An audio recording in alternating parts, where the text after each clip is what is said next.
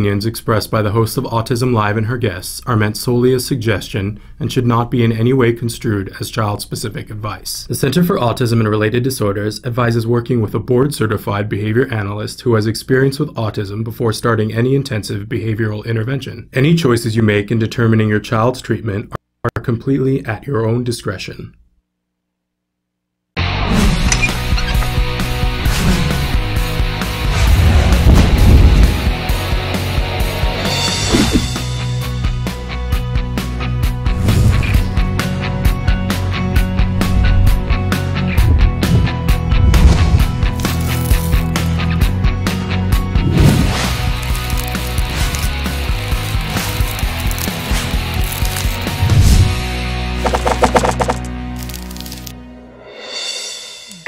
And welcome to Autism Live. I'm Shannon Penrod. It's Monday. I know we're all just sort of getting it together for the start of the week here, but we're going to be with you live for the next 2 hours talking about how you and I can be more effective, more efficient working with a child on the autism spectrum to reach their fullest potential, or if you are somebody who is watching us who is a teen or an adult on the autism spectrum, tools and things that you can help yourself to be more efficient, more effective in your life. And by the way, all the things that we talk about hopefully will help all of us to be more effective, more efficient as we move through our lives. Because a lot of what we talk about here, we problem solve, right? That's what we hope to do anyway. And a lot of what we talk about is ABA, Applied Behavior Analysis. And this is an age-old science of applying what we know about behavior to different circumstances to increase behaviors that we want to see more of and decrease behaviors we want to see less of. ABA was not invented for autism, but fortunately, thankfully, gratefully, it is as effective when dealing with someone on the autism spectrum as dealing with someone who's not on the autism spectrum. So we do talk about that. It is a scientifically proven technique of seeing progress and teaching new skills to children on the autism spectrum and decreasing challenging behavior and other behaviors that we want to see less of on the autism spectrum. So it's a great thing to talk about, and there are it's not a cookie cutter. So there are a lot of different tools that we talk about and figuring out how we apply them in different circumstances. It's a whole new way of thinking, a whole new way of looking at ourselves, and a whole new way of looking at our children that, frankly, I have found as an autism parent, because that's what I am, I have found it to be amazing. I will be 100% honest with you that I am not always good at the things that we learn and talk about here on the show. I try to walk my talk, but let me just tell you, I don't always. And I'm incredibly honest about that because I'm still learning. But that's why I'm here, is because I'm deeply curious and because I am an autism parent. And what I want more than anything else in the world is to show up for my, I want to say little boy. He's not a little boy anymore. My son was diagnosed with autism at the age of 2.5. He's 9 now. And figuring out the ways in which to help him reach his fullest potential is something that fills my days. It fills my days, fills my nights sometimes. You know what I'm saying? We stay up late and think about how can I help my child. And I will tell you something that I did. I laid awake for a lot of days and nights trying to figure out what were my husband and I going to do to help our child. We started ABA therapy right after his 3rd birthday. And it wasn't very long at all before I saw, oh my goodness, this is working and we're getting our child back. And that was fabulous. You know, we had to fight and do a lot of things to be able to get access to the ABA. But once I saw it, I said, this is amazing. Why doesn't everybody have access to this? And then I stayed awake a lot of days and nights thinking, how are we going to see the world change so that more people, and not just more people, so that everyone has access to this information. So please know that's where I'm coming from. I am not an expert in ABA. I am the conduit to help you to get access to as much as possible. Information, services, resources, help and support, whatever it is that you need, but you need to tell me so that I can hunt it down for you. Really, I'm trying to be of service to you and what you're trying to do, because I think you're remarkable. And I think that your child is worth it. That all the energy that you're expending and all the things that you would like to see your child have, I know your child's worth it. And I want to help you to make all of those things happen if I can, in any way that I can. So how can you converse with me? How can you converse with our experts? Let's go through some of the different ways. If you're watching us on autism-live.com, then you see there's a box there where I'm talking, and next to it is an empty box. Above it, it says, Shannon is answering right now. That box is active if it says that. That means you can type anything you want in there, hit enter, and it shows up magically here on my screen. Now, here's something important. Sometimes, if it's appropriate, I will share it so that everybody can see your question. If you put personal information, I have a way of not showing it. So just so that you know that. If you want to, because I have no way of knowing who you are, getting in touch with you if you want me to contact you after the show. But if you put personal information, then I have a way of not showing that. So, but again, you don't have to log in to this. You just type. You don't have to tell us who you are. I don't necessarily need to know who you are. But if you do, I just want to let you know that I can not share that. So, and in that way, you and I can be having a conversation, and I can, if I've got an expert in here, I can tell them what it is that you're asking, and we can have the conversation. And I know a lot of you have been writing in that way, and we love it when you participate that way. That's exactly what it's meant for, to be there to support you. Now, if you're watching autism-live.com and it says rebroadcast, then that box won't be active. But there are still lots of ways to get in touch with us. And by the way, all these ways work no matter how you're watching us. So let's talk about some of those different ways. You can see on your screen there is our email address. And we love to get emails from you. What we'll do is answer your question on the next available live show, but we also send you a typewritten response, whether it's from us or from an expert that we've passed your message on to and said, you know, here's somebody who wants to know about this. What do you have to say on that? We get back to you in writing. So that's a lovely thing. You can also phone us.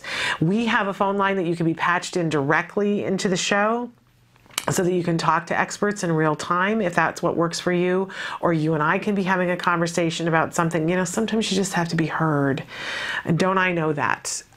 So feel free to call into the show. If you call outside of the show hours, you can either speak to someone, or if it's nighttime here for us when nobody's in the office, you can leave us a message and we'll get back to you as soon as we're back in the office. Hey, by the way, you can also Skype with us if that's an easier thing for you. I know a lot of you watch internationally. We're in 103 countries, and if you want an easier, less expensive way to get a hold of us, you can Skype into the show. We're going to be Skyping in just a little while, in just a few minutes, with a mom blogger who's written a really incredible blog. So feel free, and we've Skyped internationally with great success. So there's a time change thing, but we can work around that. So please feel free to Skype with us. There is our Skype name, and you can also be in touch with us via our Facebook page. We're on Facebook, and we have a relatively new page. We appreciate your likes while you're there. Check out some of the information that we have posted there, and share it with other people if you feel that that's appropriate for you, and also participate in the question of the day on Facebook. I love when you guys interact with us, but I think even more than that, I love it when you interact with each other and lift each other up and say, hey, I've felt that way too, or thank you for writing that, or I know this resource. Share information with each other. If we don't hold hands on this journey and help each other, we're wasting a lot of time, right? A lot of time and a lot of energy. Okay, and you can also participate with us on Twitter. I make the promise to you guys, if you follow us, we'll follow you. I know I had to catch up on that a little bit over the weekend, but I did. So if you are following us and we are not following you, email me right now, because according to my records, I have followed everyone who followed us. So please, let's interact, because we want to know what's going on with you as well. And you can answer the question of the day on Twitter, or send us topic suggestions, questions, whatever you would like on Twitter. I mentioned that there are other ways to watch our show, because you can watch us on autism-live.com. But there are lots of other ways you can watch us as well, especially if there's a specific topic that you want to see or you want to pause, rewind, fast forward. One of the sites that you can be watching us on is blip.tv. This is a great site. I always say it's like having a personal DVR for our show. If you want to look up a topic or you saw an interview with somebody and you think, oh my gosh, I really like the way they speak about this, because you know how sometimes you get it from one person and not from another. You can search other times that they've been on the show. We usually have people on as often as we can get them. Let's say that. So you can pause, rewind, fast forward.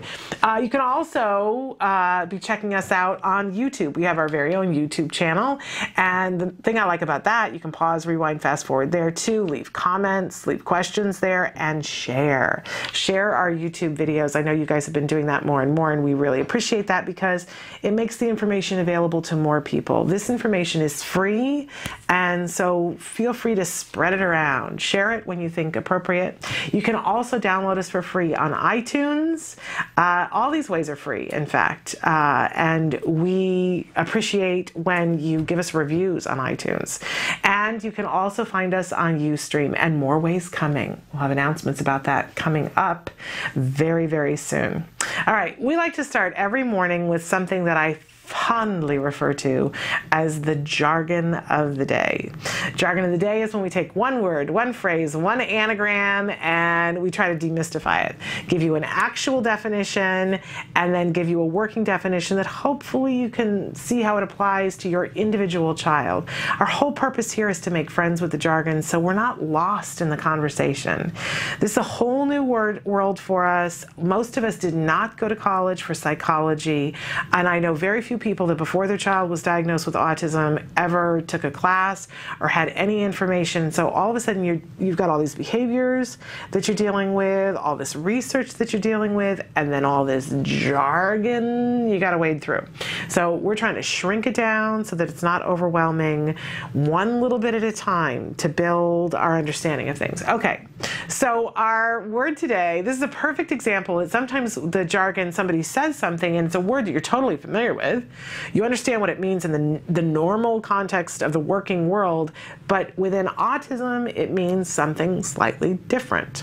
Okay, so our word today is target. I mean, we certainly have heard this word before, right? A store. I started to say grocery store. In some cases it is. It's a store, right? And we've seen, you know, the bullseye everywhere. We know what a target is, right? What's it got to do with autism?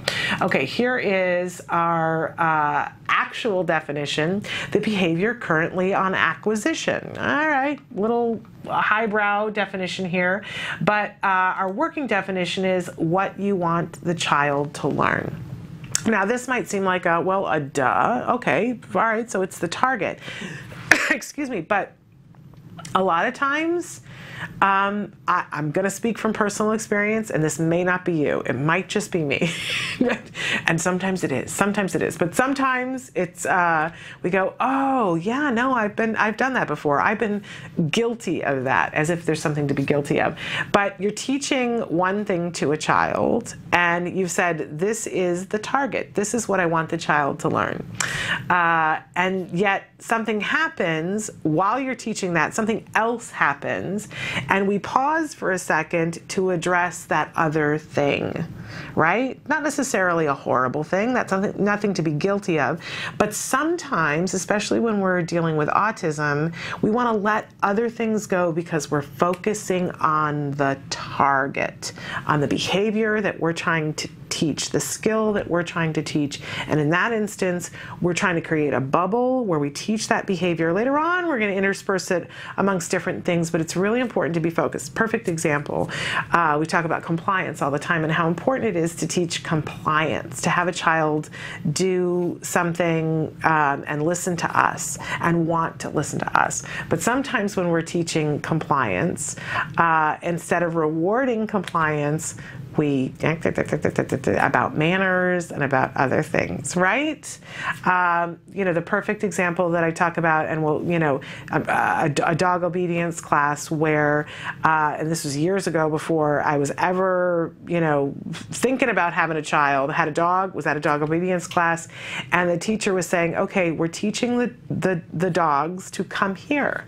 So say come here to the dog. And it's going to take a while, but we're going to teach the dogs to come here. And the guy who was standing next to me with his dog said, come here to the dog, and the dog didn't come. And there's a teaching process that's there. And eventually he was yelling at the dog and saying, come here. And the dog finally came because he yelled. And the guy was getting ready to swat his dog. And the dog trainer said, whoa, whoa, whoa, whoa, be careful what you do right now, because the dog came. And we're trying to teach the dog to come. That's the target. We're not working on other things. And if you swat the dog, if you punish the dog for having come, having achieved the target, then the dog's not going to want to do that again, right? And in that moment, I was never going to be friends with the guy standing next to me. Let's be honest about that. He was impatient, and I'm not about hitting dogs or children, whatever. But in any case, he wasn't going to get the behavior that he wanted. He wasn't being mindful about what the target was. And we have all done things like that. I could probably tell you something that I did on Saturday with my individual child, where I'm trying to teach one thing and I get sidetracked by something else.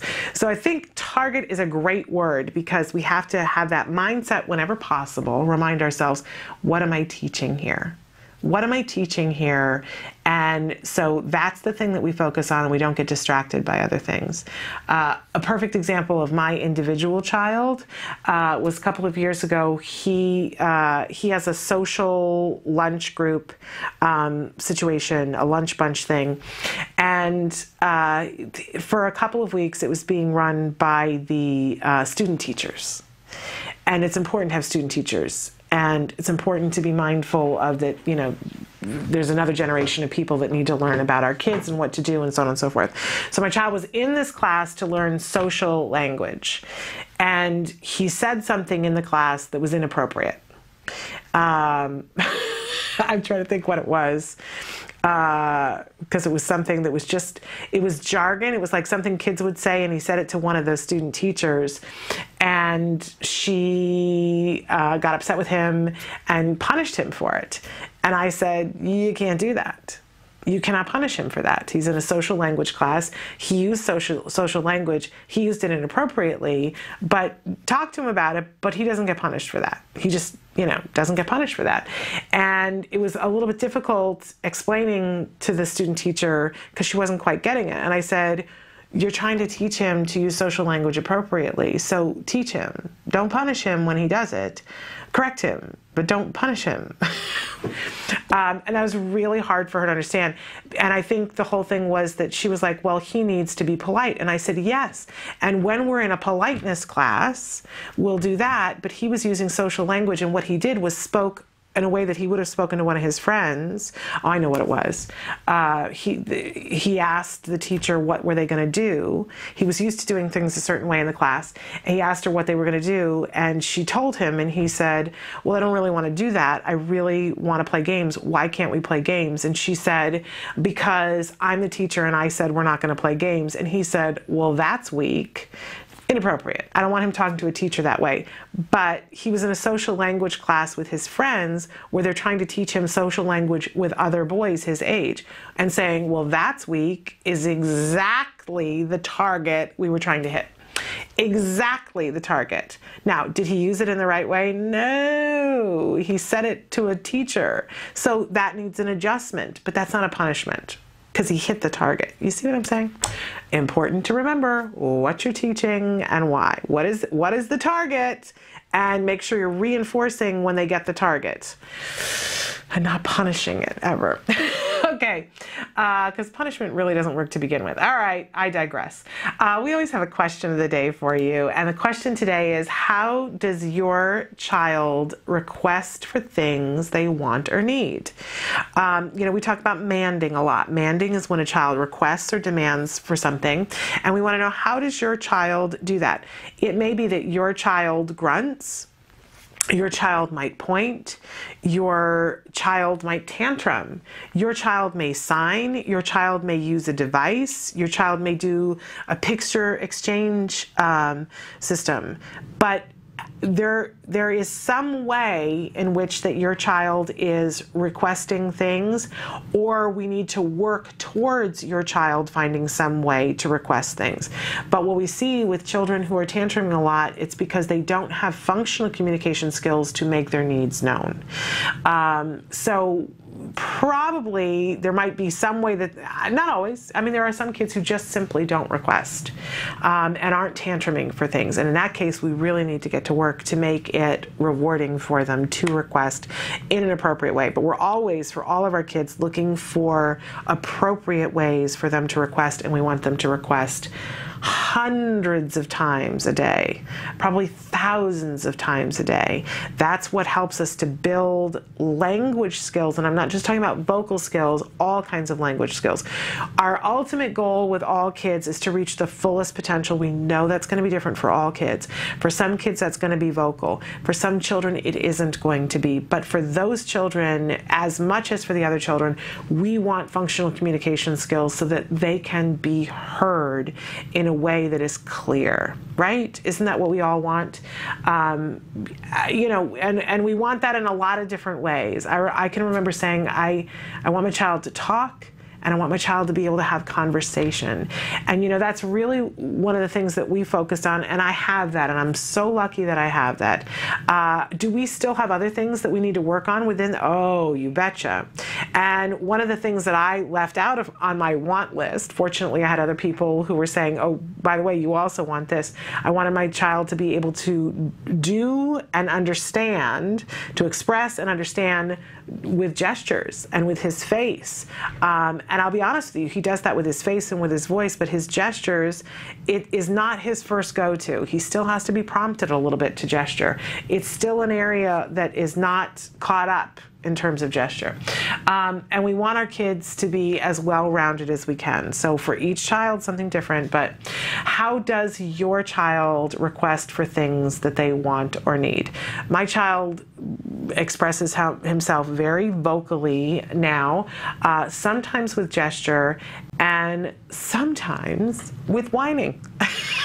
I'm just going to be honest that's some of the phase that we have been going through. A little bit of whining that we're trying to target right now by making sure that we don't pay attention to that. That we do not, he does not get a paycheck for whining. And there you have it. But the problem, can I tell you the problem why we have not had the ultimate success, is that mommy likes to nag about it and go, that's whining right now. I hate it when you're whining. I wish you wouldn't whine. If mom would stop saying that, I think we would have infinite more success. It's me. So just know, I don't have this perfectly. Can I just say how not perfectly I have this? But we all do the best we can on a given day. But I just feel the need to remind you on this Monday that none of you should be sitting there thinking, oh, that we get out the big wet noodle and start giving ourselves lashes. You're doing the best that you can. We're just trying to learn and grow. Do a little bit better today or not. Do a little bit better tomorrow.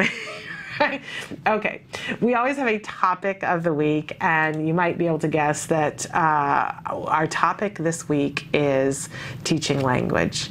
And when I say language, I'm not just talking about vocally, although we don't want to leave that out, because if that's a possibility for our child, we want to leave no stone unturned for that, right?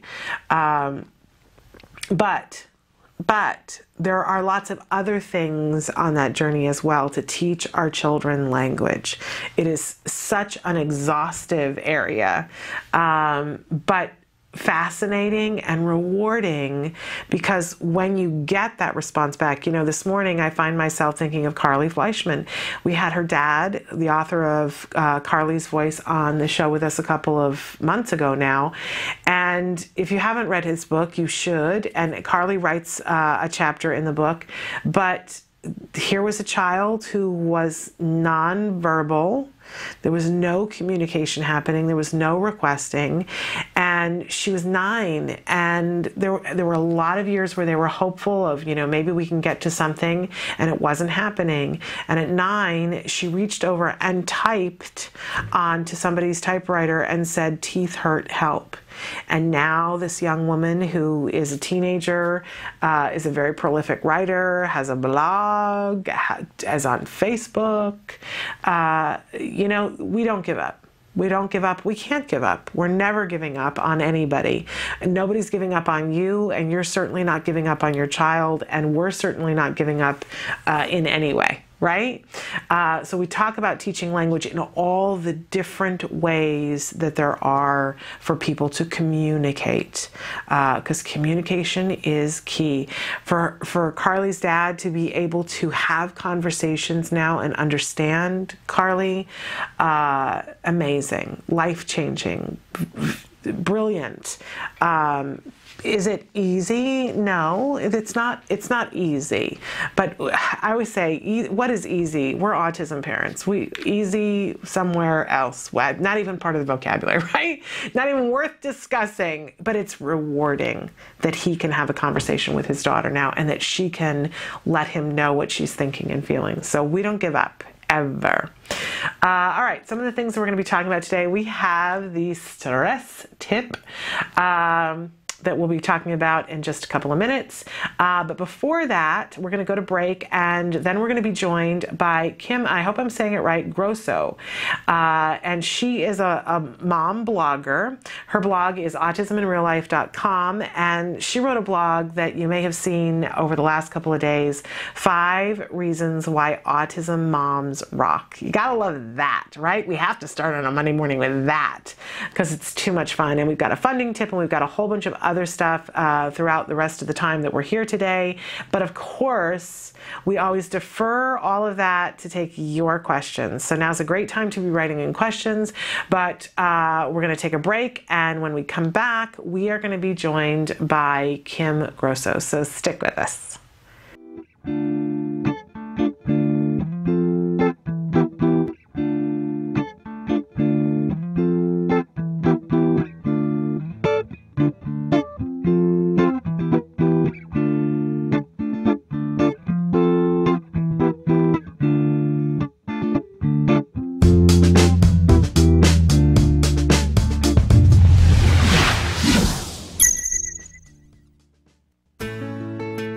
Skills is a revolutionary web-based program that incorporates comprehensive assessment, curriculum design, progress tracking, and treatment evaluation for children with autism all in one place.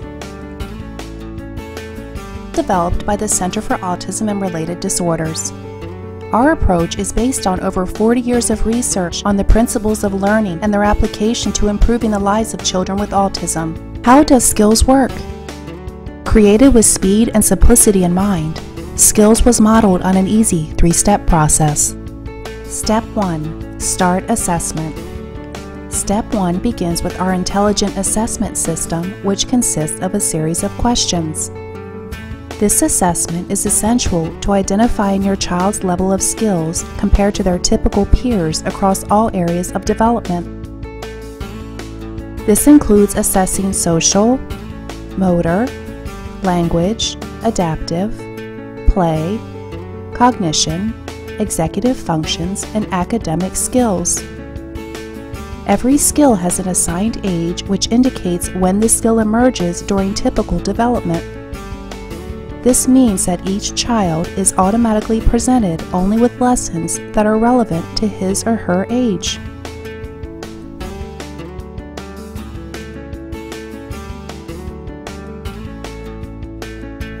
Step 2. Choosing activities. It's now easier than ever to build an individualized treatment plan. In Step 2, You are presented with an individualized pool of activities that are directly linked to your students' assessment results. Each activity represents a specific skill that has been indicated by the assessment as needing to be taught. Activities are categorized by curriculum and then by lesson. There are three main types of skills: building blocks, fundamental, and expansion skills. Fundamental skills are necessary for successful everyday functioning. Building blocks are prerequisites to a fundamental skill. Expansion skills are non-essential skills, but may provide further enrichment in certain areas. After reviewing the activities available to you, you can quickly add your chosen activities to the treatment plan by simply checking the box and clicking the button. Step 3. Start treatment. Once you have selected and added the activities you want, you are ready to begin teaching. Skills provide you with all the tools necessary to design and manage an effective curriculum plan, such as printable activity guides that are customizable by the teacher, supplemental teaching aids including printable data sheets, teaching guides, visual aids, worksheets, and tracking forms, detailed IEP goals and benchmarks for each activity, brief and visually appealing video tutorials, a variety of treatment progress and clinical timeline charts, and lots more. And since Skills is completely web-based, everything you need is available 24 hours a day, 7 days a week, in one easy-to-access location. Skills users even benefit from unlimited access to a support community, where they can ask questions and share ideas with a skills expert. Skills is always with you.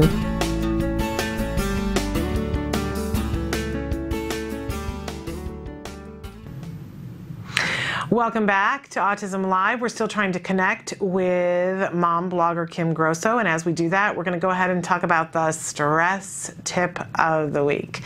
And today's tip is about letting go. And you might ask yourself, oh my goodness, what am I letting go of? Right? There's a whole host of things that we can all attempt to let go of on a daily basis, and we're not going to talk about all of them, right? But let's go over a couple of individual things that we can do. How about letting go of the need to pretend that everything is okay, that that we have more money than we have, that our child is behaving in a way that they're not. Whatever it is that we're pretending, we can let go of that and release that. I will tell you that as I was writing some of these things and talking to other people about this over the weekend, for me, this is sort of a list of the things. I feel guilty about this because this is kind of the things that I didn't do when I needed them to do them. I could just hear my mother at times saying to me when I was growing up, don't do what I did, do something better than what I did. And this is sort of, so if you feel like you can't, please know I'm not judging because I didn't do these things when I should have. But letting go of the need to pretend. I think there was so much time while we were going through the really worst aspects of autism that I was trying so hard to make it look like I was okay, that my son was okay, that we were all okay, and that we weren't struggling. That we are going to do this and it's going to be fine. I'm a big one for, I say that thing from Life's Little Instruction Booklet, if you're going after Moby Dick, well then pack the tartar sauce and be positive. And I do think that that's important, but don't pretend that everything is okay when it's not. You can let go of that. And if people judge you for that, they're not going to be people who stick around long in your life. And that leads us to the next one, which is let go of people and things that make your life harder. And letting go of them does not mean forever, but letting go of thinking that you're going to change people or that they're going to change and that suddenly they're going to make stop making your life harder. Look, there are people who will be in your life that don't always make your life easy, right? But people who are genuinely trying to make your life harder. You know what I'm talking about. We've all got at least one or two people in our life that it's like, wow, seriously, do you need to make it harder? And letting go of those people, letting go of the expectation that you can change them, letting go of the expectation that it's suddenly going to be better. What about the things in your life? If there's stuff that's making your life harder, I will tell you one of the things that we did let go of early on, and I cried a lot of tears over it. We were living in a very small condo when our son was diagnosed with autism, and it had one of those train long living rooms, so there was the living room and the dining room all together, long and skinny, and we needed a place for our son to do therapy, and it was that room. I know in other places people put it in another bedroom, or we didn't have the space, so it was going to be in that room, and the dining room table was not going to work for our child to sit and do therapy. He needed a place where he could put his arm up and write and work on writing skills and sitting up, with his legs touching the floor, and that wasn't our dining room table. And so we had to let go of the dining room table, and there was a period of time when I took it down to the garage and thought, okay, it's going to be in the garage, and someday we're going to have our dining room table back.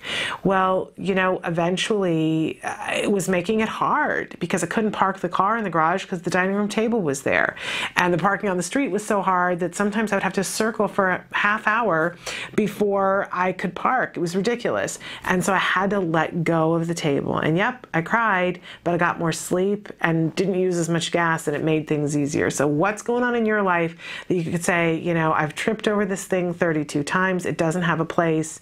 It doesn't have a place in my life right now. It's from a part of my life that I'm not in right now. Can I let go of it? And would my life be easier if I just let this go? I encourage you to look and see what you can. And then the last one, of course, which goes with everything, expectations that can only lead to resentment. Expectations are, I have friends who say, expectations are planned resentment. The expectation that we're suddenly going to be brilliant, that we're suddenly going to be able to do everything under the sun, that suddenly on top of everything, for me, I'm just talking about my thing, that I'm going to be able to figure this all out by myself and not have to ask for anybody's help. Oh, that was a big one. That I was suddenly going to be a better housekeeper than I am. Right? That somebody was going to be able to help me to figure all of that out, right? Letting it go and accepting everybody for who and where they are, accepting ourselves for who and where we are, accepting our child for who and where they are, and saying, okay, this is what is today. I'm letting go of all the rest of it, about what I wish it was, what I want it to be, what I thought it was going to be, letting all of that go. And then looking at what it is, making peace with that, and saying, okay, so what do I need to do about that? That's a big stress relief. And then breathing about it and going, all right, that's what it is. What am I going to do? Okay, that's our stress tip for this week. I hope that you'll find something that you can put down. Something that you can say, you know what? I just don't have time or room for that. Can't do that right now. Put it down. All right. We're going to take a short break here, and we're going to come back because I understand we do have Kim Grosso now, and so we're going to talk to her about her blog, Autism in Real Life, but also this most recent blog, 5 Reasons Why Autism Moms Rock. We're talking to you, so stick with us. Currently, in the United States, 1 in 88 children is affected by autism. 1 in 88 means something different when your child is the one. Recovery is possible. Hi, I'm Shannon Penrod, host of Autism Live, an online show about autism broadcast by CARD, the Center for Autism and Related Disorders. I'm also the mother of a child with autism, my beautiful son, Jem. You know our old joke? Guess what? Chicken butt. Chicken butt. So we're going to take the chickens. But things weren't always so easy. I remember when Jem was first diagnosed with autism. I used to lay awake at night in bed and pray for someone or something that could help us to get our child back. My prayers were answered by Dr. Doreen Graham-Pichet and the Center for Autism and Related Disorders. CARD treats autism and other related disorders using the principles of ABA, Applied Behavior Analysis, which is the only scientifically proven effective treatment for autism. It is also recommended by the American Academy of Pediatrics and the U.S. Surgeon General. About a year after we started treatment with CARD, we were able to see tremendous improvement, and we got our child back. What grade are you in? Second. You are a smart cookie, huh? Mm-hmm. Do you like school? Yeah. Do you have any good friends? Yeah, Oscar. Oscar is your best friend? Yeah. And my child is just one of thousands to benefit from CARD ABA therapy.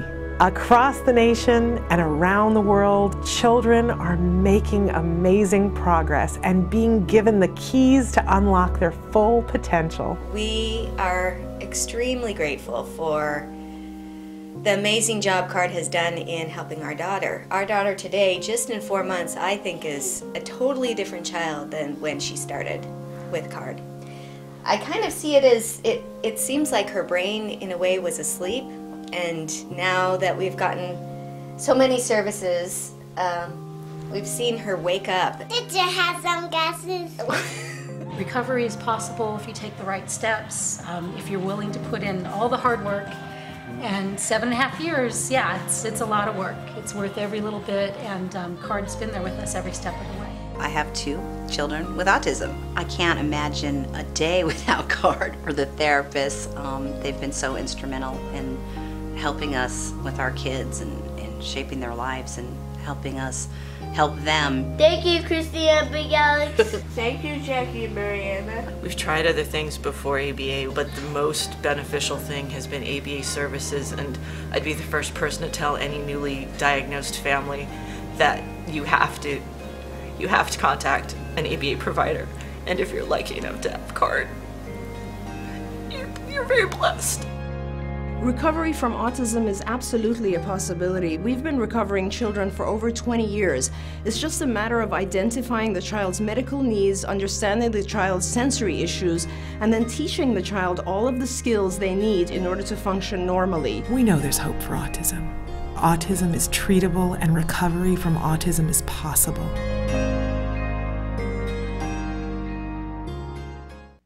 Welcome back to Autism Live, and as promised, we have author and blog writer and autism mom Kim Grosso with us on Skype. Kim, are you there? Yes, I am. Thanks. Kim, I'm so glad that you're here. You know, your blog came to my attention over the weekend because everybody was sharing this wonderful blog, 5 Reasons Why Autism Moms Rock.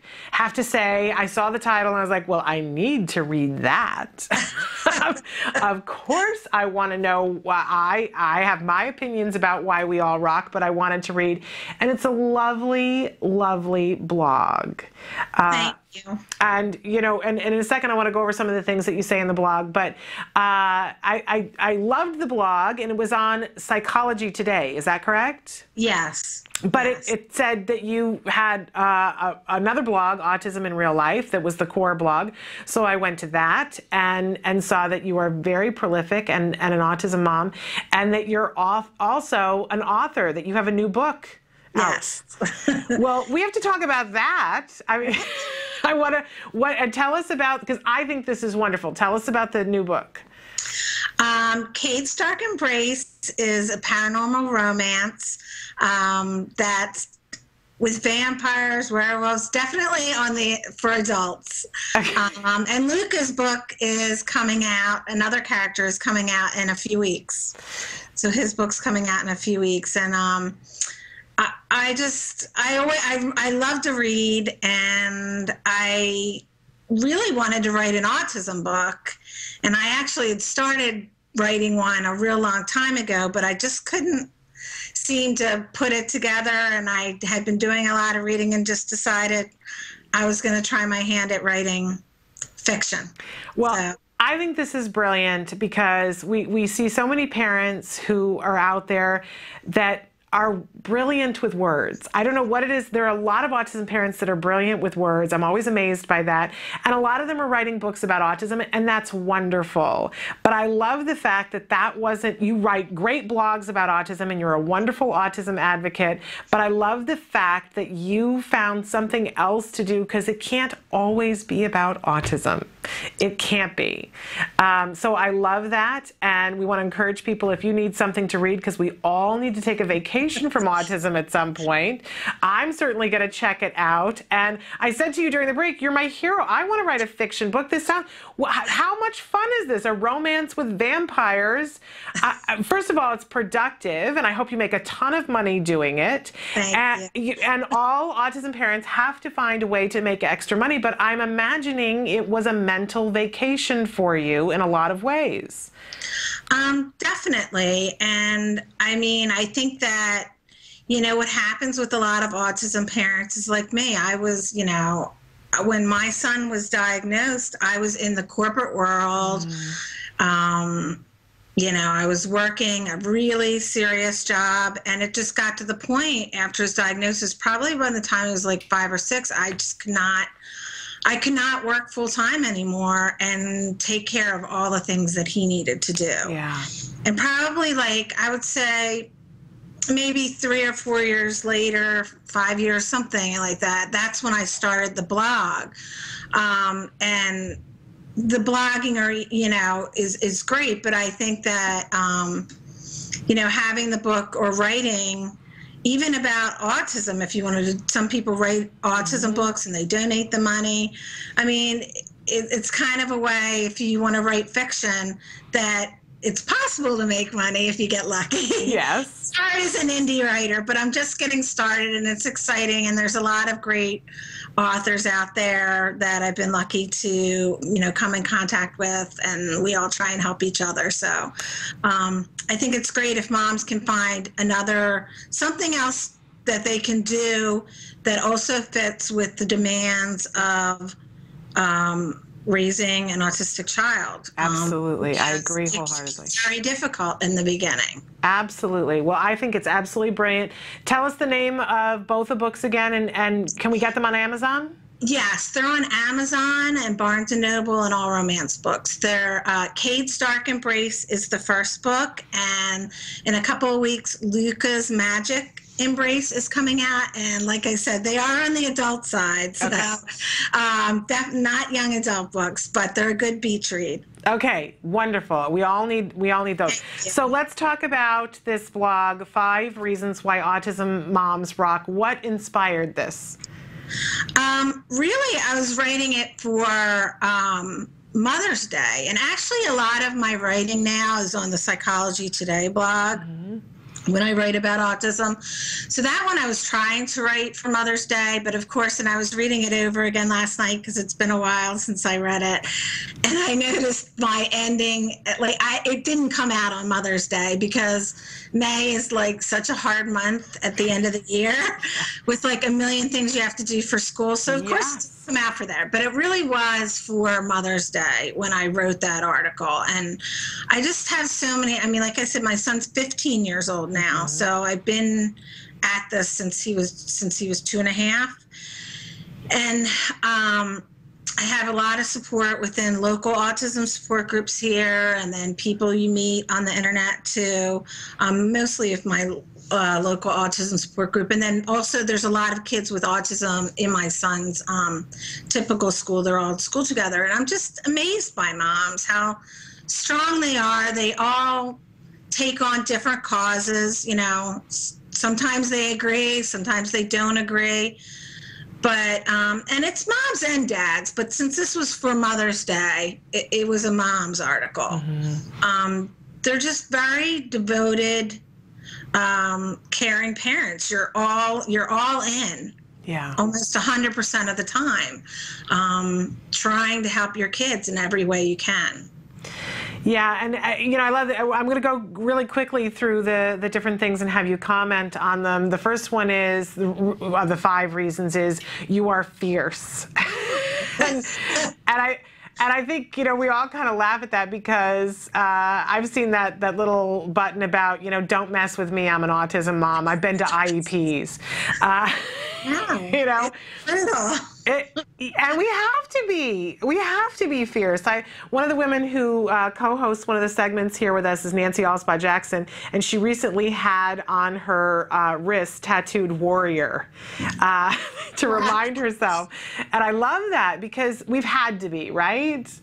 It's true. I mean, I think for me personally, well, it's a lot of times it's a challenge to get services for our kids. It's not easy, and everybody, has their own challenges, whether it's, folks who are trying to approach this in a autism in a biomed way. I know a lot of moms identify being a warrior that way, or just for me personally, over the years, it's been fighting for services. It's just not an easy path. Yeah. And knowledge really helps, but then there's times where you just need to get an advocate to help you as well. Yes, absolutely.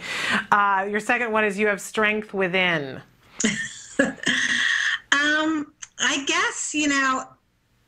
I guess this just goes back to when your child first gets diagnosed, sometimes it can be devastating, but I know for most of the moms that I know, they're just strong people within, and I'm sure they never said to themselves they knew how strong they were going to be. Yeah. It just comes from within. Absolutely. They are strong because they have to be. I love that's what it is. I agree. Your third one is you are smart cookies. I love that. I think that just goes to having to know, from the very beginning, you're trying to learn about medical aspects. You're trying to, understand what the doctors are telling you, and trying to also learn on your own and make your own decisions, because you have to be the leader of all these different people who are trying to help you with your child, whether it's the doctor, the speech therapist, the OT, the teacher. You need to be in charge of that team for your son, and the only way, or your daughter, and the only way you can do that is to be educated. You need to learn special ed law. You need, it's just, there's so many things you need to learn. Yep, you hit the ground running. This one hits very home. You never take anything for granted. Number 4. I just think that's one of the things, every little accomplishment we celebrate so much. Yeah. Sure, you celebrate it with your neurotypical children, but there's some things, some milestones that just end up being delayed. So when you have something happen so amazing, and I've had some amazing times over the years with Tyler where I'm just like, I never take it for granted because I never really know what's going to happen with him. And so when great things happen, we definitely celebrate them. But we don't take it for granted that it's just going to happen. Absolutely. No. And your last one, no boundaries when it comes to love. I think this goes for moms and dads. When you have a child and you're pregnant and you have all these dreams for this child you don't even know yet. And then, different things happen. You just love the child no matter what. You love the child no matter whether the child can, is potty trained or not potty trained. There are no limits. There are no conditions on it. And that's, I think that you don't really learn about those things about your child or yourself until you have a child with special needs. Yeah. Well, Kim, love the blog, and you've got so many other great topics that you've written about. And if people go to autisminreallife.com, that's the right site, isn't it? Yeah, and a lot of my articles right now are on psychology today.com under Autism in Real Life. And they can get there though from your Autism in Real Life, and they can read more about the books and even click a link to be able to purchase the books from Autism in Real Life. So, because I think that's great, and I want to support you in that, and I'm gonna read the first one, and hopefully we'll have an opportunity to talk to you again soon. But I think you're wonderful. I think you are an autism mom that rocks, and I'm glad we're on the same team. Yes. Thank you so much for having me today. Thank you. And we'll talk to you soon. But good luck with the new book coming out. Thanks. Thank you. So that was mom, blogger, and author Kim Grosso. And we thank her so much for taking the time to be with us today on very short notice to talk about her blog. AutismInRealLife.com is the place where you want to go to learn more about Kim, read some of the other articles that she's read, and get her book. Let's read her book. Let's all have a beach read and support another autism mom. We're going to take a break and come back after these messages. Well, we're the state's largest autism-specific advocacy agency. We're almost 50 years old. We started with a group of parents almost 5 decades ago who needed help, needed answers.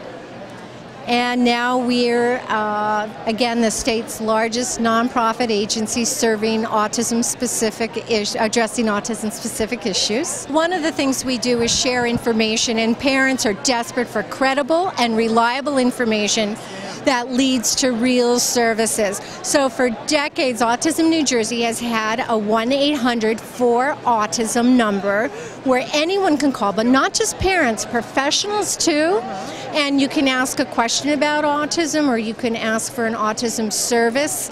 We'll work you through our website. And to be included in our resource directory, you actually have to have the support of at least 2 other parents or 2 professionals who say, yeah, you were helpful and you were credible and you were reliable.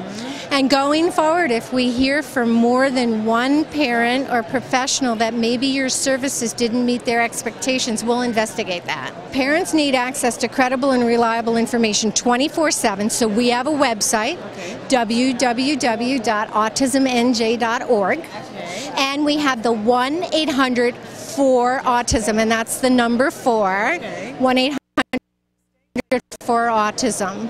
Wonderful. And when they call that number, who do they get? We're so excited. You get a compassionate, knowledgeable expert on autism, autism services, autism resources. But 2 of them just happen to be parents themselves of children with Asperger's and autism. And the 3rd person is a professional who's a trained advocate. So you can't miss by dialing 1-800-4-AUTISM. Unfortunately, right now we are business hours during the week because of funding cutback. Well, that makes sense. I mean, I was going to be amazed if you were 24/7. But we do have a partner called Mom to Mom in the state of New Jersey. And I'm so sorry I don't have that number with me right now. Mom to Mom is a 24/7 helpline. And when you dial that number 24/7, they'll be able to respond within 7 seconds of hearing the phone ring, and they'll refer to us if it can wait. Proving that autism moms really do rock. I'm amazed on this journey, the moms and the dads that I meet, and the things that the obstacles that they're overcoming, the things that they suck up, right? And go, well, you know, it just isn't going to be this way, or it just isn't going to be that way, and oh well. I have to say, you know, none of us picked being in this club. None of us. Nor do I think that many of us would have if we were given the choice.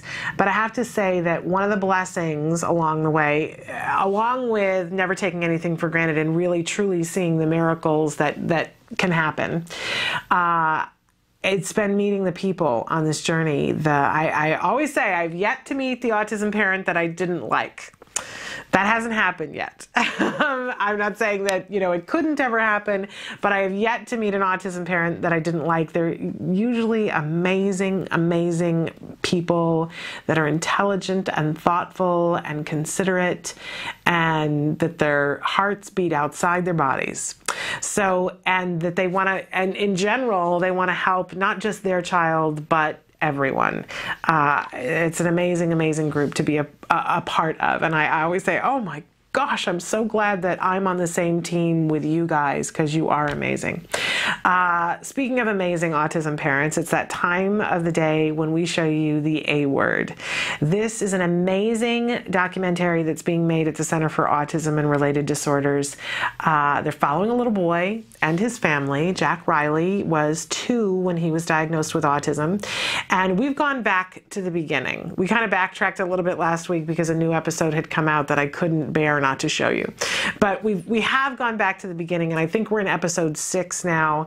It's about a month into therapy with Jack Riley, and if you haven't watched the series, I'm going to encourage you to go and watch the whole thing. It's a little on the addictive side, I'm going to warn you. And in general, I like to keep a box of tissues around when I'm watching, because sometimes it's a 3-hanky alarm. But what you see is a family who's figuring it out and having their emotions and feeling all the different things that come along on this journey, but finding their way to the progress and enjoying the progress when they see it, dealing with things when things aren't going well, because it's not all hearts and flowers and roses. But take a look. This is the A word, and we'll talk about it when we come back. Wow, you have so many words today. Oh, he's just booming with language. It's crazy. He can say 2-syllable words now. He can say purple, guitar. Guitar. Guitar. Before it was just tar, now it's guitar. So it's getting really close. You can say pancake. Right? Pancake. You can say butterfly. You can say butterfly. And when did this start, the 2 syllables? I noticed it Monday, so 4 days ago. That he started to say on his own. What is this? What is this? Book! Okay, here you go. Here you go. And he's been managing for things, so that means asking for things a lot more now that he knows the label to. So book, guitar. And he's counting now. The words aren't clear, but they're the same every time. One day Cheryl said 1, and he said 2. And then she said 2, and he said T. And then she came to me and said, he counts to 10. And I said, no, he doesn't, because he counts to 10. 1. 1. Yeah. 2. 2. Good. Good job. 4.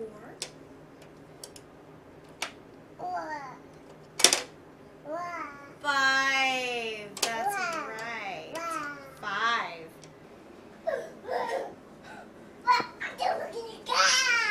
You want to do it again? Again? Say blast off. Okay. 1, 2. Blast off. Oh, okay. Hey, how about let's not run that way? You run this way. No, we're not going to run that way. You stay over there. Run to Suzanne. Nope. He's been very deliberate nowadays. It just seems like that's just his pattern that he seems to do. It's just kind of like something he has to do before he goes and sees you. But I think it's just more obvious this past couple days that I've noticed.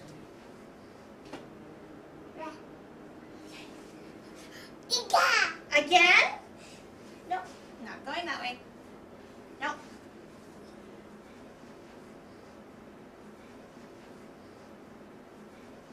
It's like he really needs to go there. Nope. We're not going to go over there. No. Mm-mm. You can go this way. We'll play around here.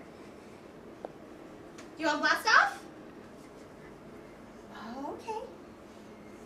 You want up? Up. Okay. 1, 2, 3. Blast off! Whee! I want to see if he's going to run over there one more time.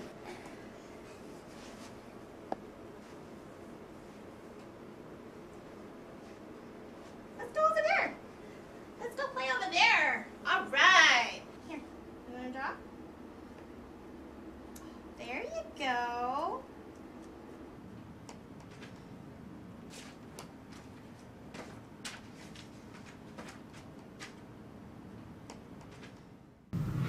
That is the A word. I'd love to see those little baby toes. Is there anything better in life than little baby toes?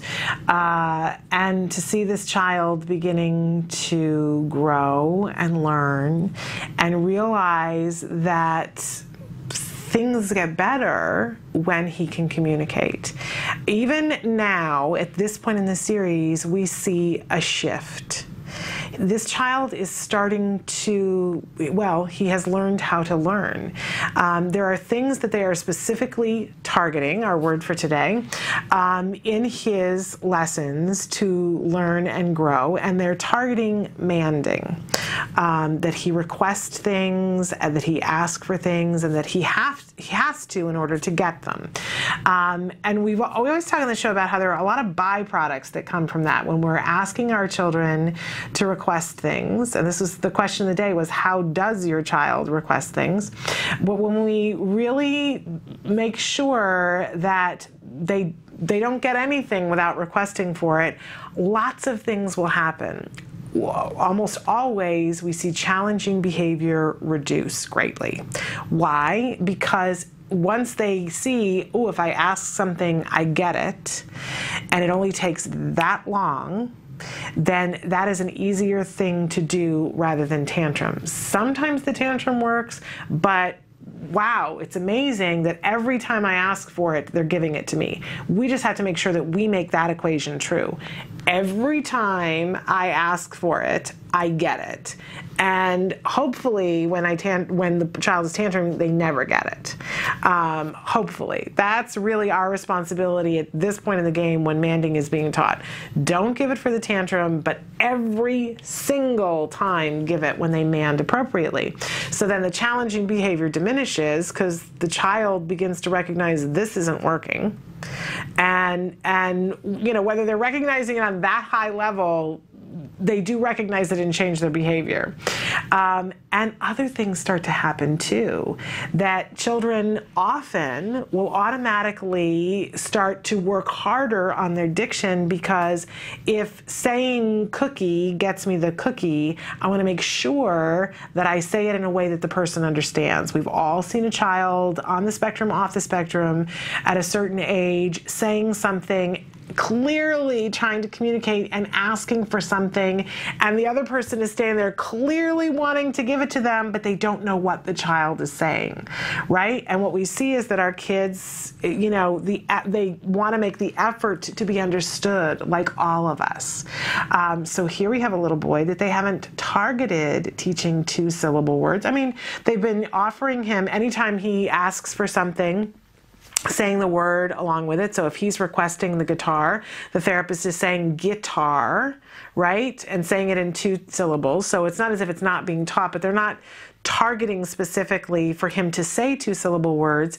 And a week ago, he was saying tar. She was saying guitar, and he was saying tar. And she was giving it to him because we reward approximations. But already before, you know, at a certain point, she would have said gi and tar to get him to say it, but we weren't even there, and he's starting to say 2 syllables on his own because he sees, oh, when I do this, I get the things that I want. And from there, you know, it's like pizza dough. They're just going to spread this out to so many other things. Does it mean that he's never going to have a moment when he goes, I don't want to do this? Oh, unfortunately not. Right? But what we're going to see as the weeks go on is that when he gets off track, she's going to be able to very gently negotiate him back on track and remind him, not with words, but with her actions, that when you do these things, it's like the light switch goes on and the party happens. All the things that you want in life are there. All the good stuff shows up when you do these behaviors, whatever the target is. So really very remarkable. You know, we were just talking with mom blogger Kim Grosso about how as autism parents, we don't get to take anything for granted. And I say to you that there are many, many parents whose children started manding and they noticed it the first time and then didn't notice afterwards. And maybe their child started to say two-syllable words and they noticed it or they didn't notice it, but they didn't notice it for very long. We don't get that luxury as autism parents. We get to notice it all and feel it all. But you know what? That certainly has the potential to be one of the pluses as we journey through this. That we get to notice and go, look at that. He's saying two-syllable words. There's been progress. There's a shift. And do you notice in the video that he's interacting more with the people? In the first couple of weeks, he's got the toys and he's off someplace else, but he's starting to notice the people. Why? Because the people are the one that give him the things.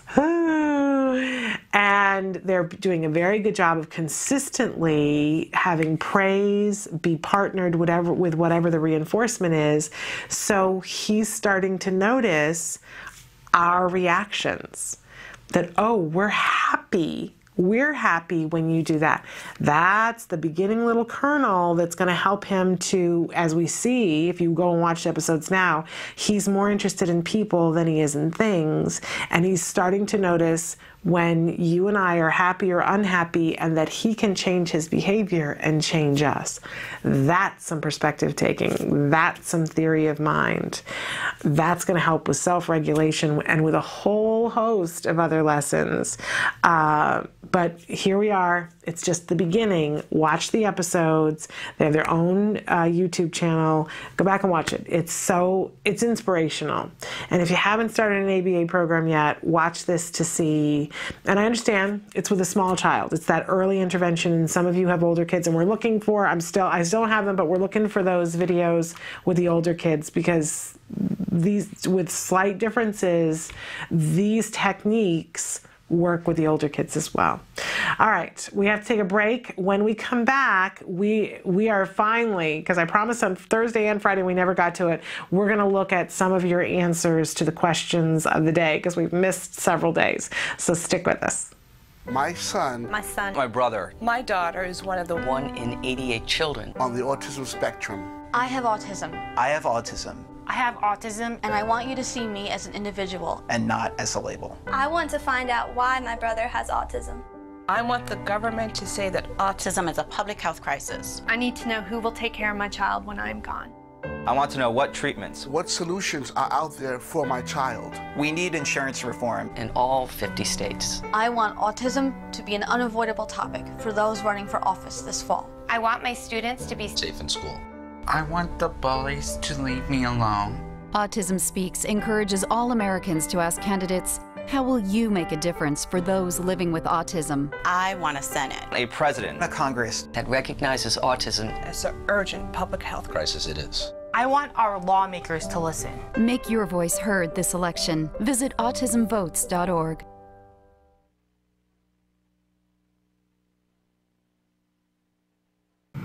Welcome back to Autism Live. I hope that you are going to autismvotes.org.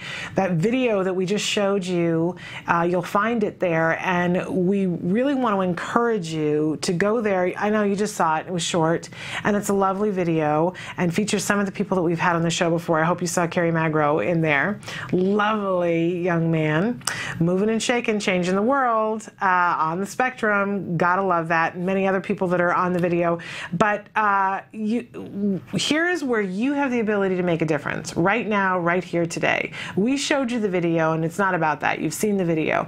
But if you will go and click the button on the site, and there's a link there, and watch that video, and Emily's giving you the address right there. Watch that video.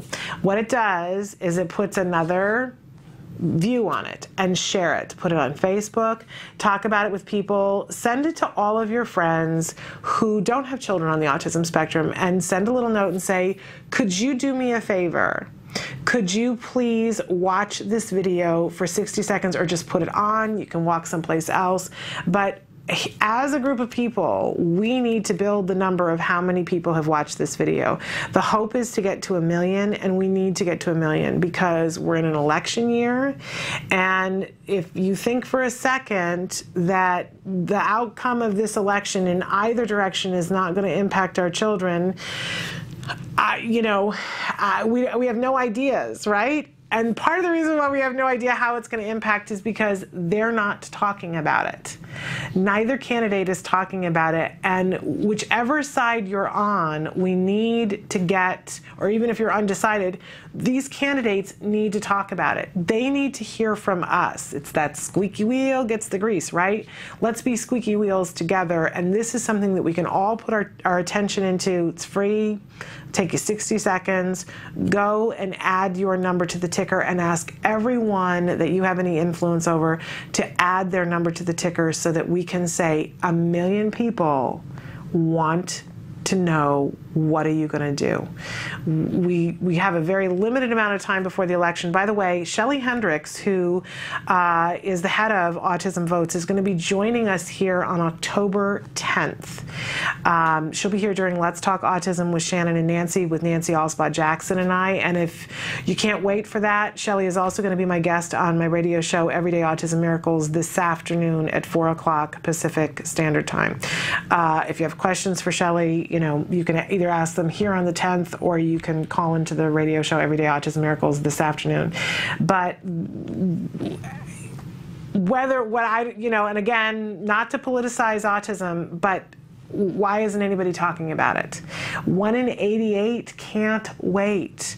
I think no matter where you are in this, I think we're all in agreement on that. And by the way, that 1 in 88 is a very old number, So please go and watch that video. Add your number to the number. Let's get to 1 million as soon as possible. Okay, I'm so excited because we are going to finally go over some of your answers to the questions of the day recently. So starting out, today's question was, how does your child request things that they want or need? And a couple of people wrote in and said that their son will bring the object to them if he needs help or if he wants something. If I need to go do it, talking from the parent's point of view, he will grab my hand and pull me where he wants me to go. Okay, well, what that says to me is this is the child who wants to communicate. Now that's the wonderful. I hope that you're working at, giving him skills that are even easier, whatever that is, whether that's working towards the vocal or working towards a picture iconic or a device or something, because imagine if how wonderful that he's doing that. Let's just talk about how miraculous that is. But imagine if you had to do that every time you wanted to ask somebody something. I would imagine that would get really frustrating. And I'm sure it's frustrating for you too, not knowing what he wants and when he wants it, but being led to it, right? Another person who says that their child will bring his cup when he wants a drink or his bowl when he's hungry. Again, that is manding. That is manding, and that can be worked with and morphed into other forms of communication. I'm just scrolling down here on this site to see in terms of, because there was one question of the day the other day. Here it is. The question was, if you could get a grant for $1,000 to $5,000, what would you use it for? Somebody said therapy. Another person said speech therapy.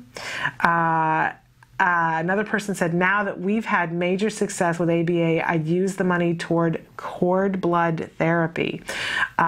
We've got somebody that we're talking to that I'm going to have on the show at some point very soon, whose child did that. And so I want to hear directly from a parent. Another person says, I would donate it to the reality series Fix It in 5 with Lynette Louise, aka the Brain Broad, so she could finish editing and we could see the episodes already. The teasers are, teasing me. Okay, I don't know this show because obviously it hasn't been finished, so very interesting. We'll look forward to that. The Brain Broad. Well, that's pretty fascinating. Another person says music lessons, speech, and buy a piano. How very interesting. Another person said I would use it for things my son really needs to help him communicate with us. Would love to know what kinds of things, whether you're looking for a tablet or, and I'm going to go to one of the other sites here. One of the reasons why, I always have a reason, right? I asked you guys if you could have a grant between $1,000 and $5,000 is that there are organizations that give grants for between $1,000 and $5,000. And actually for less than that, obviously, if you don't need $1,000, but one of the organizations that I'm referring to is Autism Care and Treatment Today that Nancy Alspaugh Jackson is the executive director of. They're not in a grant phase right now, but they will be again soon, and I want to have you mindful of what would you ask for a grant for. They're about to have their big fundraiser, Denim and Diamonds, which is where they get the core of their money for grants. And I like to think about what's that going for. So in another place here, talking about how does your child request things they want or need. Somebody says talking device that she has one and types it out to us. Functional communication, that's brilliant. Another person who says sometimes with PEX cards, which are picture exchange communication system, a few words or brings me the milk, juice, or something else. Often we remind him to use your words and he does. Fabulous. Another person says sometimes he's usually been getting it out with asking. Getting it without asking. Okay. Okay. And, that's a really important thing. And thank you for being honest about that, because I think at some point we've all been on that page, right? On that day when we were just giving things to our child without asking. But that is a shift that we need to make as parents. And at a certain point, we want to be teaching them the appropriate way and prompting them to do the appropriate way and rewarding approximations, but we need to make them ask for it. It's how we get to that first progress. Another person who says, usually she does not ask, she will go get it herself. When she is directed out of the fridge or out of someplace she shouldn't be without asking, she has a meltdown. What I have tried to do is redirect her and ask what she wants, but only after the meltdown has stopped while I answer her or get her what she wants. You probably notice in the A word when we watch that there is a baby gate into the kitchen. We had the baby gate too. It wasn't something that we were asked to do, but it was something that we had because, first of all, I couldn't keep all the things in the kitchen safe. My child was somebody who took things apart. Like, he could get past all the little child safety locks and everything, but he wasn't able, and we had like a professional baby gate, not something you go buy at a store, a professional baby gate installed that it was hard for us to open it, let's be honest. Really, and we made sure that any screwdrivers or anything stayed on the other side of the kitchen wall so that my son couldn't dismantle it because he would have considered it. So he couldn't get in the refrigerator. And not only that, we had a Velcro thing that was on the refrigerator that even if he had made it to the refrigerator, he couldn't get in the refrigerator. So that he had to ask. He had to ask. And originally, before we had therapists come into our home, my son would stand there and rattle the gate. If you just did this to it, it would make a rattling metal noise. And that's how, he would ask for things. And we had to stop. We had to completely put that on extinction so that we didn't acknowledge that at all. And that he had to find a way to communicate with us. It really was the roadmap to back. So ask yourself if there's a way that you can head that off at the pass so that it's not when the child's in the refrigerator and you're pulling them out, right? Because that's going to become a battle. But is there a way that you can cut off access to the refrigerator so that she has to ask to get into the room to do the refrigerator? Some houses harder than others. Another person says, how do their child ask for things? Finger pointing. Somebody else says, both of my grandchildren have devices to talk with, and my grandson knows to use it for what he wants or needs. My granddaughter only tells you what she did that day. She doesn't request things, but will get your hand and take take you to where she is asking for. See, and what's great about this is that she is requesting though. But if there's a way that you want it to be easier, then you know, we need to set the limit and say you have to, in little increments, not big ones, no cold turkey, but in little increments, so that if she's leading you over, great, hand her the device and say, tell me. And then you give it to her. It's tough. It's tough. And they're frustrated in the beginning, but then they make progress. Just like when they didn't walk and they were frustrated and they stood up and they fell down, they hit their head on the coffee table and it was upsetting. But we didn't say to them, okay, well, you're just not going to walk. We can't do that with this either. And they are communicating, so the good news is they're trying, they get it. Another person says she's 10 and for some things she will just use one word like juice to request, which is great and always can be built on, right? We want to reward those approximations and then build on it. I'm going to read just a couple more because we're running out of times.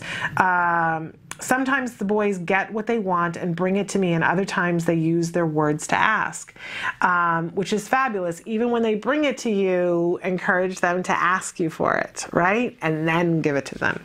We got to be as consistent as we can. Another person says sometimes he just says it, other times we have to figure out why he's having a tantrum. Depends on the day. Yeah, it does. But, you know, the more we make them a request, the less those tantrums go away. There's so many of these that I want to read, and I really want to read all the things that you guys wrote to how you would spend that money. I hope you guys will go on Facebook and look around and see some of the things that people said, because it's so inspirational. You guys are my heroes. I hope. And I started to say, you know, we talked about the grants. Autism Care and Treatment gives grants, but also United Healthcare, oddly enough, gives grants for up to $5,000 for parents for things that are medically related and proven to be effective. So there has to be some science behind it, but they'll give grants for up to $5,000, and you don't have to be a client of United Healthcare. It's their United Healthcare Children's Fund. So depending on the things that you want, there are two, and by the way, Act Today gives grants for all kinds of things, medically based things, trampolines, fences, devices. They let the parents tell them what they want. In the United Healthcare one, it has to be things that are medically related and have been shown to be effective. Just throwing it out there. United Healthcare Children's Fund is what it is. And Autism Care and Treatment Today is www.act-today.org. All right, let's take a break. When we come back, we're going to talk about our language tip for the day, teaching our children to understand yes and no. So stick with us. I'm Joe Montaigne. As a father of a daughter with autism, I know the challenges that brings. Military families impacted by autism wage a battle on two fronts. One for their country and another for their children. I know you God knows we're in a battle zone. Well, I'm fighting the war back here and I'm fighting it all alone. With 1 in 88 military children diagnosed with autism, the families face extraordinary challenges. But there is hope. With intensive treatment, the lives of children with autism and their families can be changed. You can make a difference. The day we've all been waiting for. Maybe To learn how you can help a military child with autism, go to acttodayformilitaryfamilies.org. Thank you. Maybe tomorrow.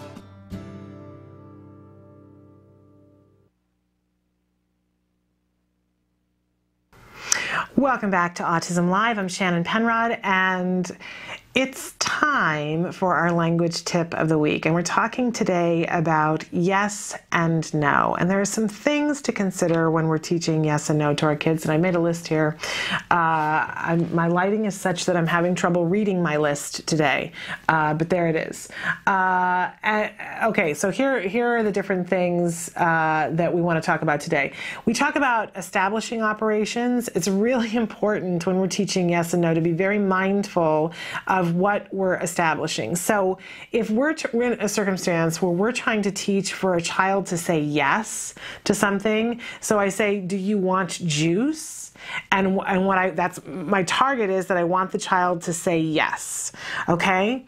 And so I'm saying to the child, do you want juice? I have to be mindful of how much juice has this child had recently? I got to set myself up for success. So I either want to set up a state where the child hasn't had juice if I want them to answer yes, or if my target is teaching no, then I want to be able to set up a circumstance in which the child is going to say no to something.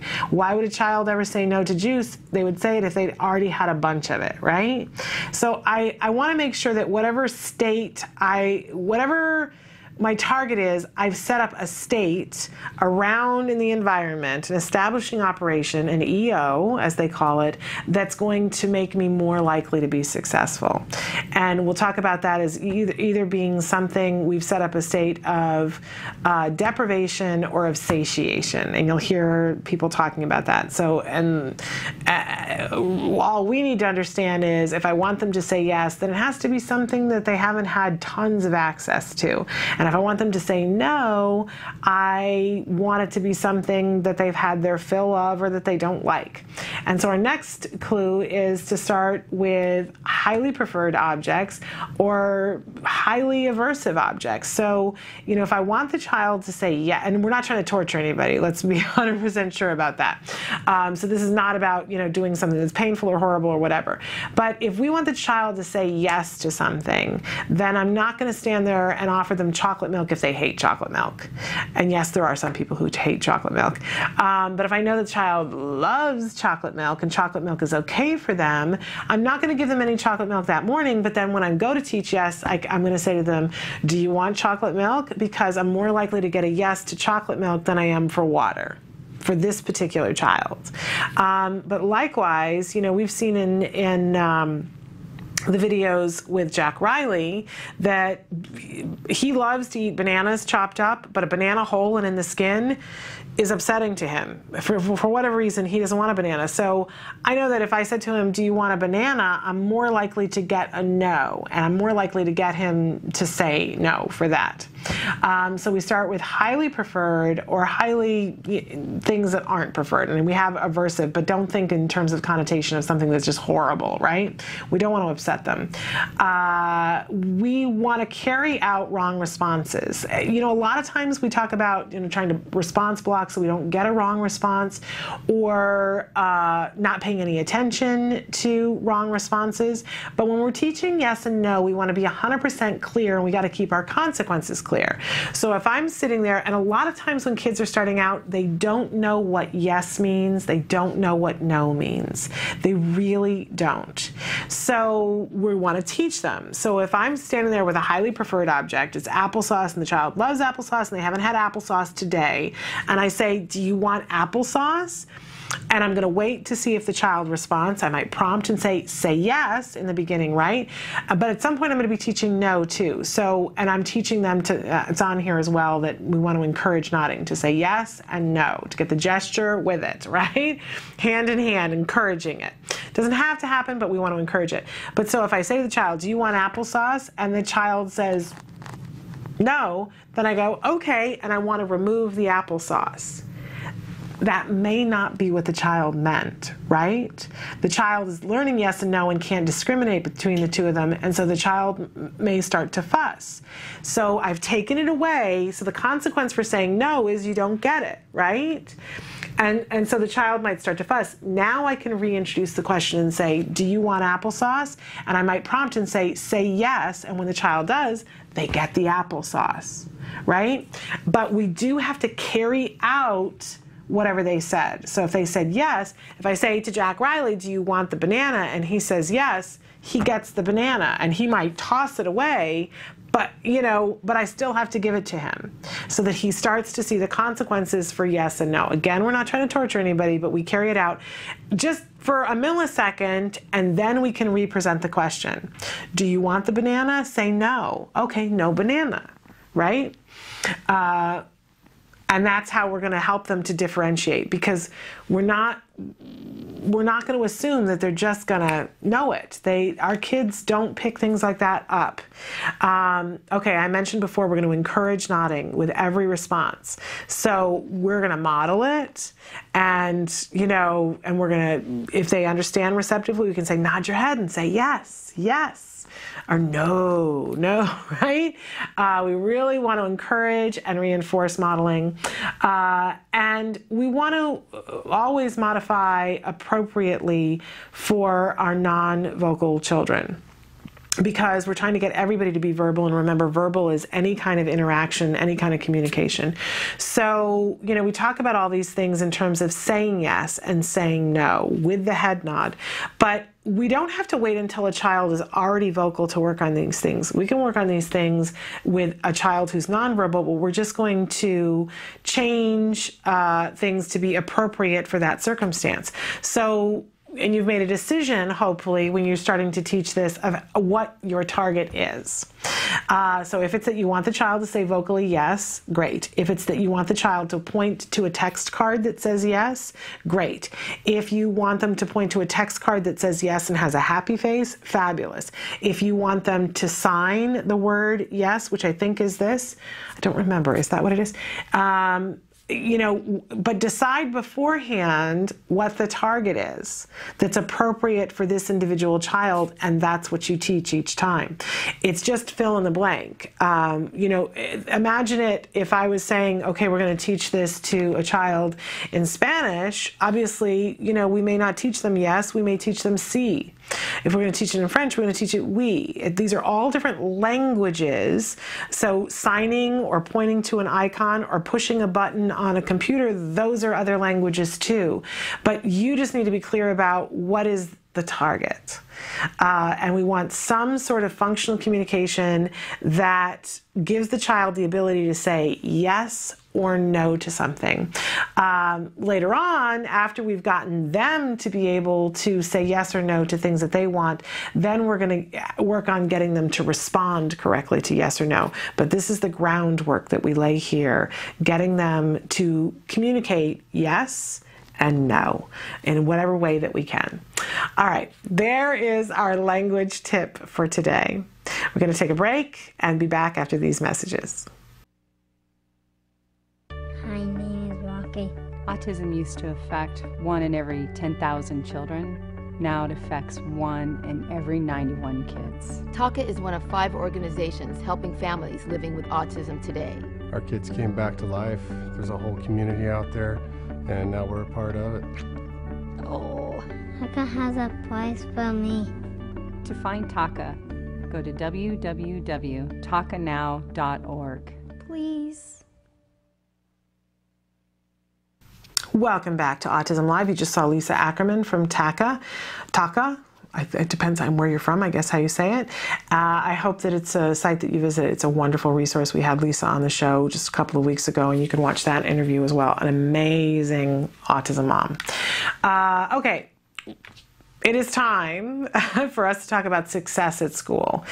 We usually talk about this on Mondays, different strategies for how we can help our children to be as successful as possible at school. And sometimes that means something that you do for your child. Sometimes it means something you do for yourself. Sometimes it means you do something for the teacher or the school at large. But today's tip is, if possible, this is not another thing to just heap it on your list of things to do, but one of the things that you can do to create success at school is to volunteer. I think, and we've got some guidelines for you here, that first and foremost, before anything else, is to ask yourself, when and where is that appropriate? If you've got 5 children and they're all on the spectrum, and you spend the greater portion of your day driving around, dropping them off, picking them up, and doing all kinds of things, you may look at this and go, I don't have time. And you know what? I agree with you. So that would be it's just not appropriate. And, you know, it can be one of those things where you say, I don't have time this year, or I don't have time this week, or I don't have time this month.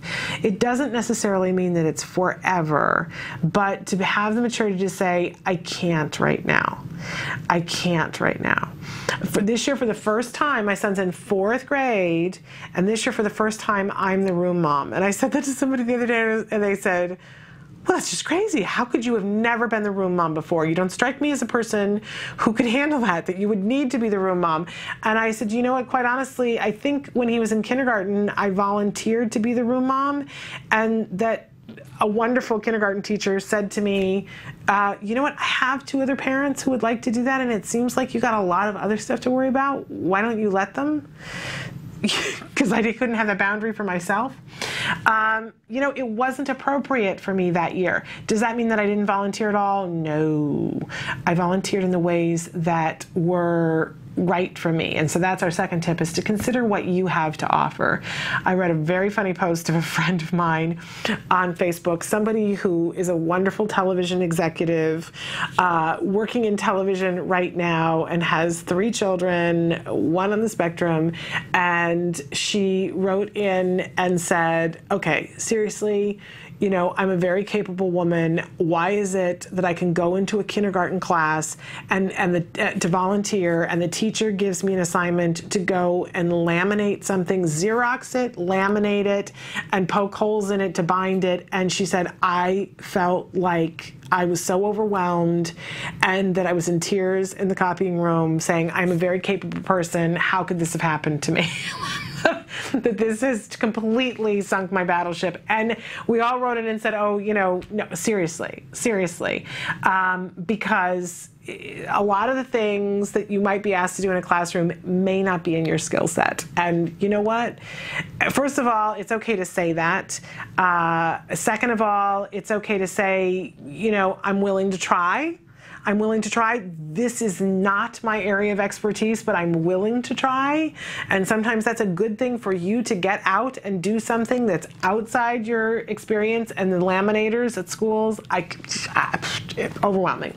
But what I also have learned over the years, and other people helped me to see this, is that tell people what you're good at, you know, and tell them what you like to do. If there's something that you can fill a need, then go and do that. I remember spending one afternoon in the teacher room trying to cut pieces of paper to a certain specification so they could make this big calendar, and they had a list of, you know, I need 42 pieces of blue that are 8 inches by 8 inches, and I need 75 strips of red that are 2 inches by 60. Oh my goodness.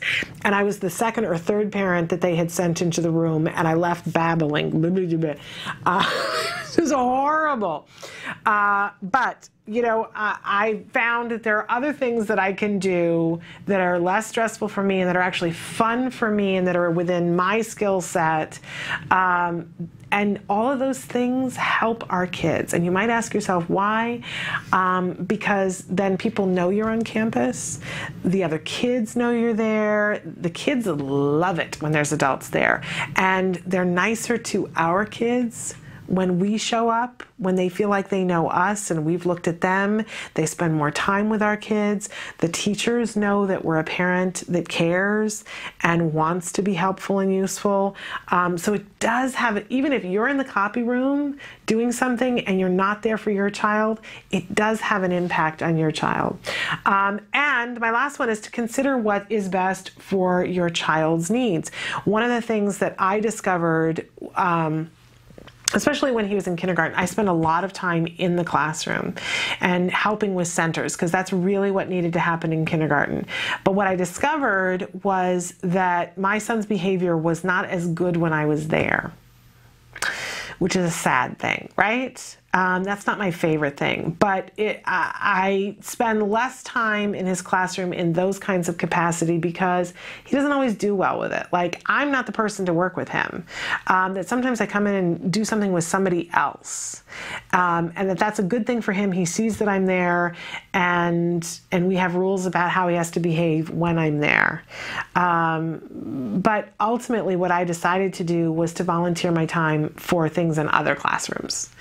And you might think, well, that is just weird. And it is. And at first I was like, why would I do that? But it really ended up being the best possible thing for my child, because he got to make friends with a whole bunch of people that he wouldn't have made friends with. They looked out for him. They were older kids. They were kind to him. I helped him on the playground. And it was a really good thing for me personally, and it was a good thing for us within our school setting for people to see that we weren't just about our child. A lot of times I'm at an IEP meeting and I'm fighting for things for my child. And for the people in the school setting to see that we weren't just about our child, we're about all the children, but we are going to advocate for our child. I think it helped people to know where I was coming from.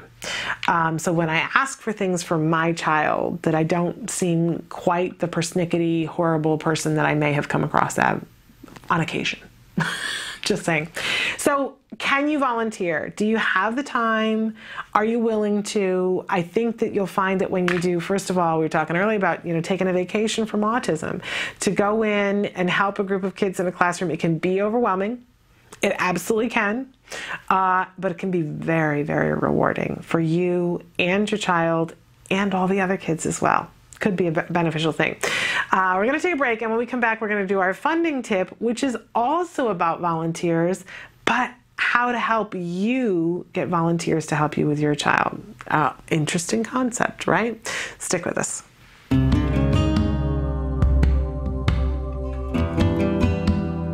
Hi, I'm Bryce Myler, and I'm the Contracts Director for the Center for Autism and Related Disorders. I've been here for about 5 years. CARD has several employees with many years of insurance experience, dealing with insurance, dealing with pre-authorizations, dealing with discovering whether there's coverage or not. So we have more experience than any ABA provider that I've ever come across. So for a prospective client, somebody that may be interested in, ABA therapy and what CARD has to offer, we have a special 800 number, and you call that number. They will talk to you about what we have to offer, how ABA works. He'll ask you for the front and back of your ID card, and then we check to see if you do or do not have coverage. If you have coverage for ABA therapy, we try to do whatever we can to set it up where we can bill for you and you don't have to fight with the insurance company every month to get your claims paid. For California residents, we recently did a series of insurance trainings all over the state, and you can click on the link below to watch pretty much the full presentation. It has a lot of information, how you can get your insurance company to comply with what they're supposed to do, understanding the networks, and many other valuable pieces of information.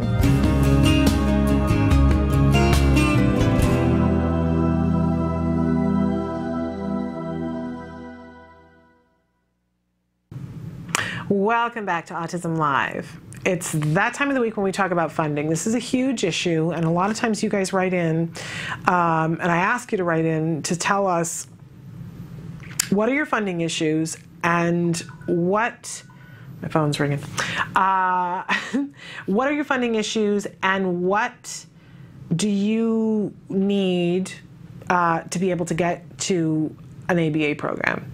Like, what is holding you back? What's preventing that from happening? And not all the time, but a lot of times you guys will write in and say funding.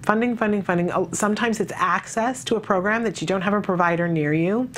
And sometimes it's both of those things, which seem insurmountable, right? What are you going to do about that? If you don't have insurance reform where you are, and so you don't have any providers, because they tend to go hand in hand. Where insurance is, the providers tend to go.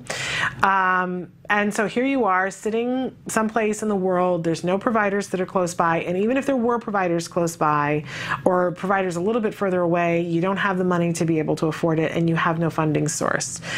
So what do you do then? Do you just give up? And of course the answer to that is we don't give up. We never give up, right? And what we have seen, this is not personally the way in which I did it because I didn't have to. I lived in a state where we had funding and we had providers, but there are people around the world that are doing ABA programs, intensive ABA programs with their children, with its trained staff in their home, and it's completely volunteer staffed. I know, isn't it shocking? Isn't it exciting? Don't you want to know these people? And from time to time, we show a video of a family, Maddie, a little girl who was diagnosed with autism, and the family was living in a place where they didn't have access and they didn't have funding, and they were trying to make it work on their own and had volunteers, and they were reading as much as they could. You want to talk about taking the crash course and buying books and trying to figure out and put together a curriculum. And it was right about that time that Dr. Jonathan Tarbox, who you see on the show on Fridays, happened to be doing a series of talks in different places around the country, and he was giving a talk in this community, and I don't know whether it was the mom or the dad came and heard him speak, and it was right when the skills program was coming out and the CARDI learning program was coming out. And he said to them, you know, here is this amazing tool that we're trying to do for people who live too far away. A tool, CARDI Learning, to be able to train whoever you need to train, yourself and your whole staff, and skills, which is the curriculum, everything that you could need with the progress charts to help you to teach a child and not have to go figure it out on your own. You take the assessment and you've got a pool of lessons to choose from that are appropriate for your child. And with teaching points and, you know, the full bore and the progress charts and the whole thing. And so Maddie's family, who was already trying to do this on their own, embraced that and said, how fabulous. And they set about teaching their volunteers with the CARDI Learning and using the skills program to great success, so that their child made tremendous progress. And they didn't pay any of their staff. They were all volunteers. And you might think, okay, that is an amazing story, because it is, but they're not the only ones. We just show video of them. And over the years, there have been many, many people who have found ways to get volunteers to work with their children. So, you know, you might be saying to yourself, well, how am I going to raise the money? Maybe in your circumstances, maybe there's a way that it becomes not a funding issue. Maybe instead of looking for money, you might consider looking for volunteers. Just throwing it out there, and here's some suggestions of some things that have worked for people in the past.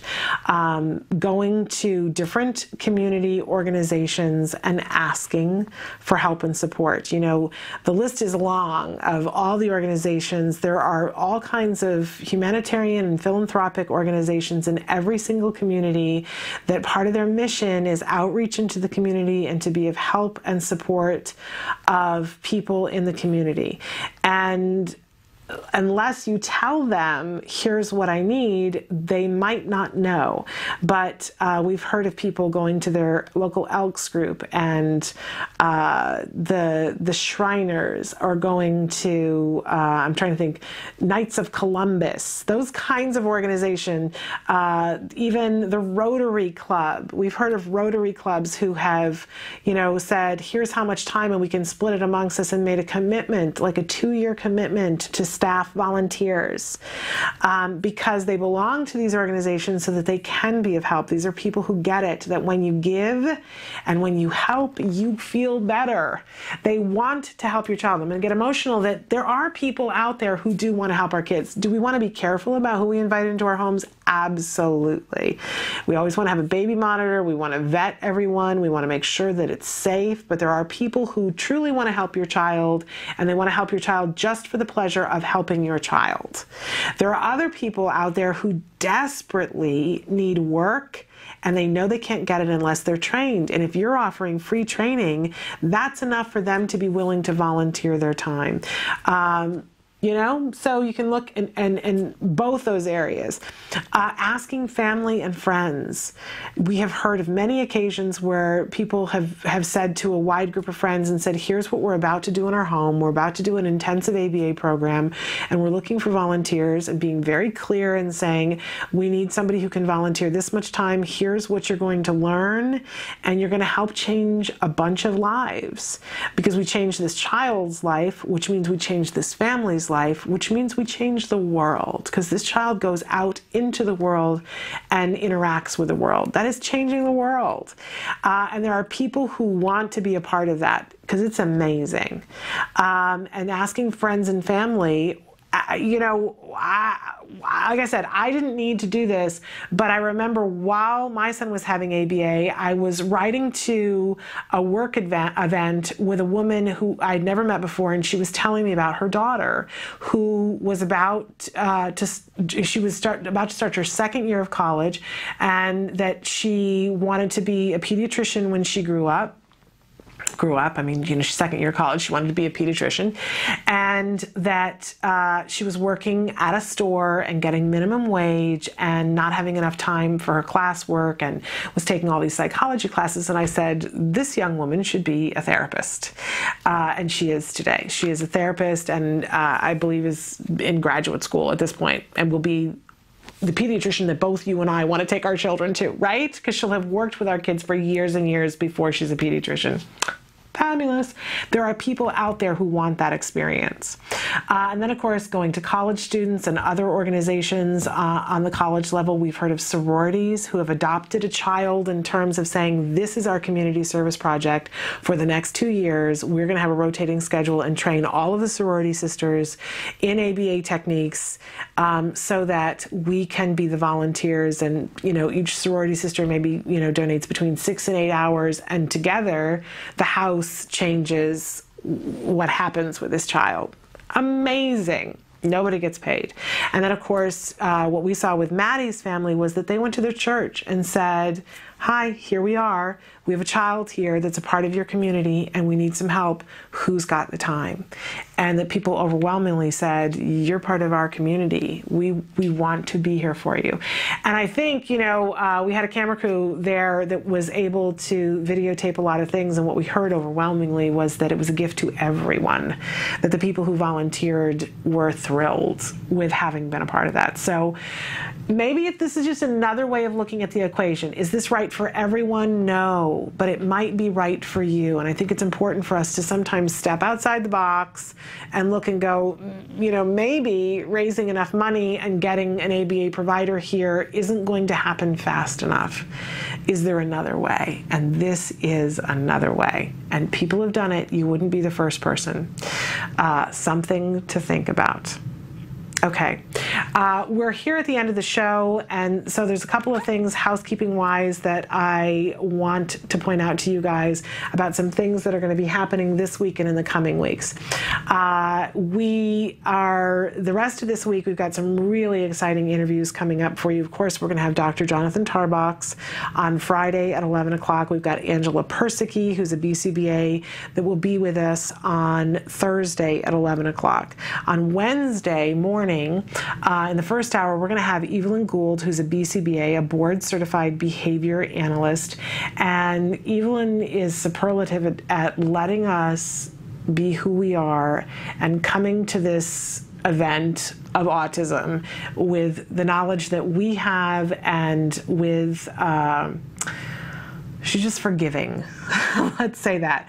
She's just incredibly forgiving of and accepting. That's the word that I want, accepting. I couldn't find the right word. She's accepting of the fact that we come with thoughts, feelings, baggage, things in our way, obstacles, and helping us to figure out how we cannot get rid of that, but acknowledge it, move through it, embrace it, and show up for our children. Love that about Evelyn Gould. She'll be with us here on Wednesday. And then during Let's Talk Autism with Shannon and Nancy, we have a very special gentleman who's going to be joining us, I believe, via Skype on Wednesday, Scott Badish, who is from the Autism Society. This is the organization that recently put out a call to action suggesting that there be an autism summit, that all of the organizations get together and talk and put forth perhaps a message to the world about what is important to us. We are a community that is large, we have numbers, we have the ability to be a huge voice if we are together. And while there is much to disagree about, and I think we can all agree on that, our kids are all different, what they need is different, and there's a lot to disagree about, there is even more to agree about. And if we were to combine all of our voices into one voice and come to some sort of an agreement about a message to be put forward so that we have some progress. Look, there's been a lot of progress, right? In the last 5 years, what we've learned about autism and what we've been able to do is absolutely amazing.